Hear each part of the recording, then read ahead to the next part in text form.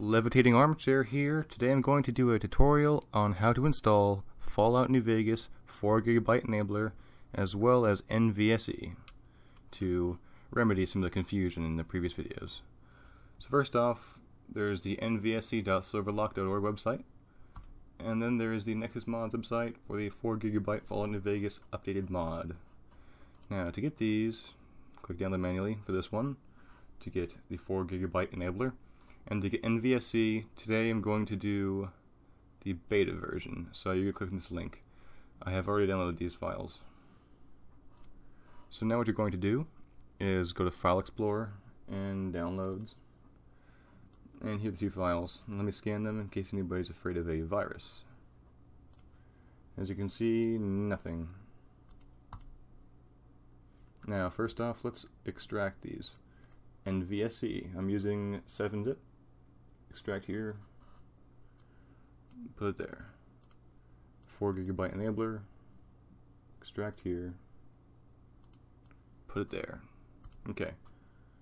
So now, what you want to do is navigate to your New Vegas directory. Now, whatever drive you installed Steam on.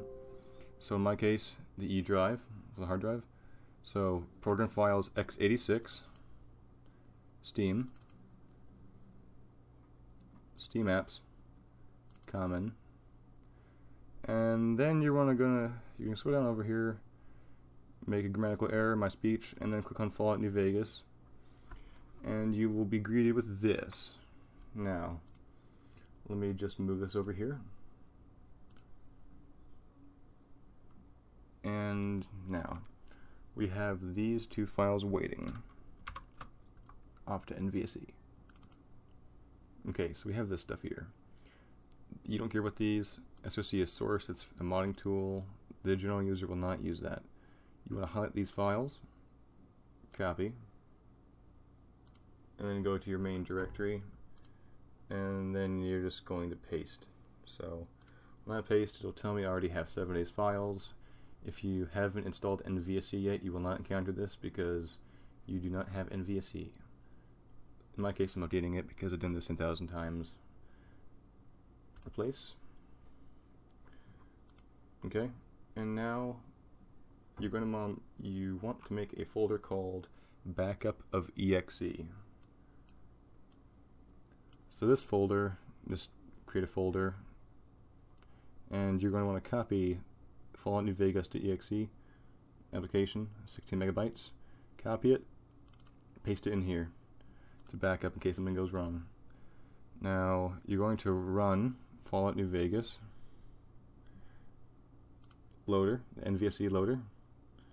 You run that, and then you're going to come back here, let's close the game, get back to the file directory, and time for the 4GB enabler. You go here, and you're going to see all this crap. Now you don't care about source, that readme, or that text file. You just care about the helper and the executable. Copy those. Now, what you're going to do is paste them here. Now, I've already done this, and once you paste it, you're going to get these two files in your directory. Now, once you run the game from this, you should, once you exit the game and come back to your file directory, see the XEs folder. If it's not there, make it.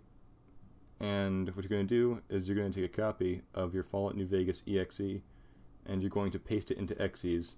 This is the fix for NVSE. For some reason, the NVSE and 4GB enabler have a conflict if you don't do it this way. So what you want to do is make sure there's an XEs folder like this and put a copy of the New Vegas exe in there. And once you've done that, you're pretty much set. You have Fallout New Vegas 4GB enabler.